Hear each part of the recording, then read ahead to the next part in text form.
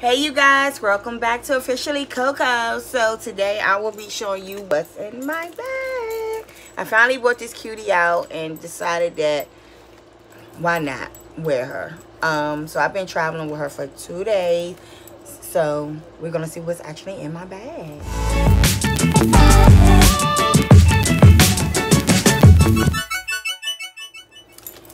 Alright y'all, welcome back to Officially Coco. So today I'm going to show y'all what's in my bag.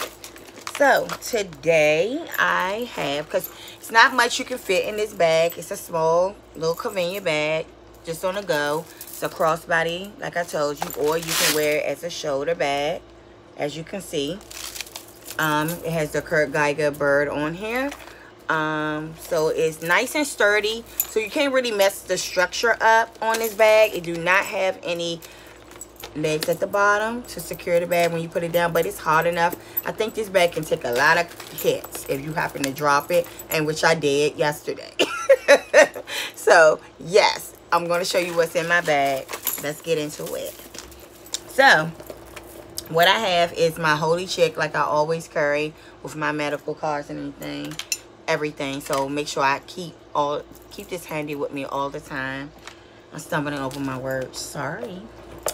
And I have my change purse. This is a lot of change, and this is by Coach as well. This is by Coach. Let me take it back. This right here is Rebecca Minkoff, and this is Holy Chick. They no longer sell this on the website. If they do, it may be a different name on it. It may not say Holy Chick. It may say something else. But for the most part, I had that for like 4 years. So I had that a long time. And then a Coach wallet change purse. I had this for over a year. I just bought this one. You all know about this. My Tory Burch. And my Tory Burch card holder. So I had that for what, just a couple of months.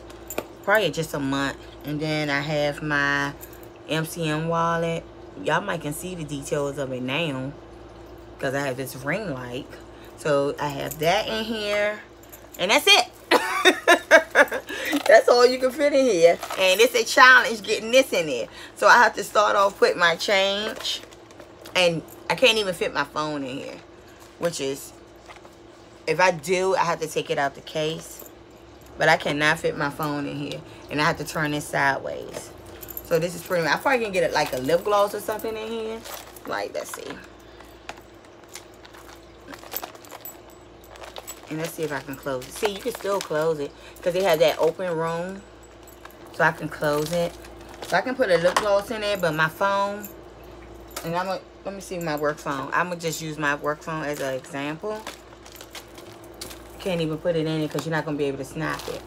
So, and being as though this is an iPhone 6. But mine is a XR, and it's not going to fit. So this is it. It's no back pockets. This is straight getting to it. You do want to be careful because it's see-through. So sometimes when I go out, I'll just make sure I pretty much put this in front of it, or like a piece of tissue or something, because you know, just you got to be mindful of what you carry around and your surroundings. So just be careful if you carry around a bag like this, that you can actually see through it. So I just wanted to show y'all what was in my bag. This is a quick video, just to show you. Again, the strap is very long, so it stops just at the hip. Just at the hip it drops. Just at the hip, and then it's on the shoulder. It's much smaller when you wear it on your shoulder, but the thing about it, I like the quality of it. It just still structured real nice, and it's not bent. So that's the good thing I like about this bag. So I want to thank y'all again for watching my video. Don't forget to like, comment, and definitely don't forget to subscribe and turn your notification bell on, so that way you know when I upload a video. And I want to thank you again for watching Officially Coco. Live life to the fullest. Bye.